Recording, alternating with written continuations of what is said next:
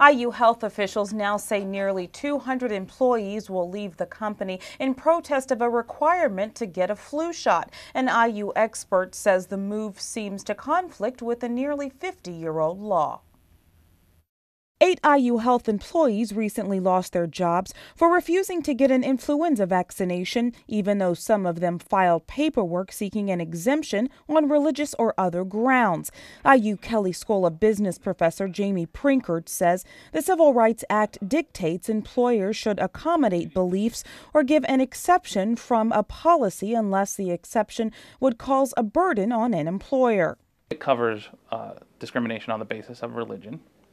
And so not only does Title VII say it's unlawful for an employer that is covered by Title VII to discriminate against someone because they are a particular religion or faith. Monroe County Health Department Administrator Penny Caudle says the Centers for Disease Control and Prevention recommend everyone who's at least 6 months old be vaccinated each year to maintain public health. So recommend it for all U.S. healthcare workers to be vaccinated annually.